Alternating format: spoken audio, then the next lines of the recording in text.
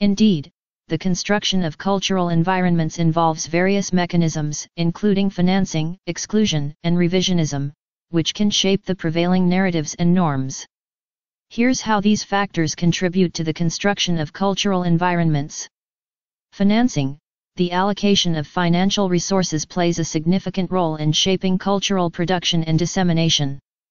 Funding from governmental bodies, corporate entities, philanthropic organizations, and other sources can influence which artistic projects and cultural institutions receive support and recognition. This financial backing often comes with expectations or strings attached, leading to the promotion of certain narratives or ideologies deemed favorable by the funders. Exclusion.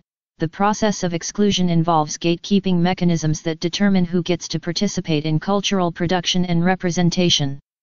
Artists, creators, and cultural practitioners from marginalized communities or those whose perspectives diverge from the mainstream may face barriers to entry, such as limited access to funding, institutional bias, or outright censorship.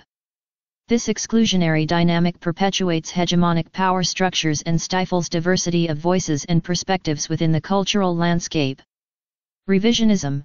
Revisionism refers to the selective reinterpretation or rewriting of history and cultural narratives to suit particular agendas or interests. This can involve whitewashing problematic aspects of the past, erasing contributions from marginalized groups, or promoting nationalist or supremacist ideologies. By controlling the narrative and shaping public memory, revisionist efforts seek to legitimize certain power dynamics and maintain social hierarchies. In the context of intelligence agency involvement in cultural affairs, such as the alleged CIA funding of cultural initiatives during the Cold War, these mechanisms of financing, exclusion, and revisionism may have been deployed to advance geopolitical objectives and ideological agendas. By shaping cultural environments, these actors seek to influence public perceptions, reinforce dominant ideologies, and maintain hegemonic power structures.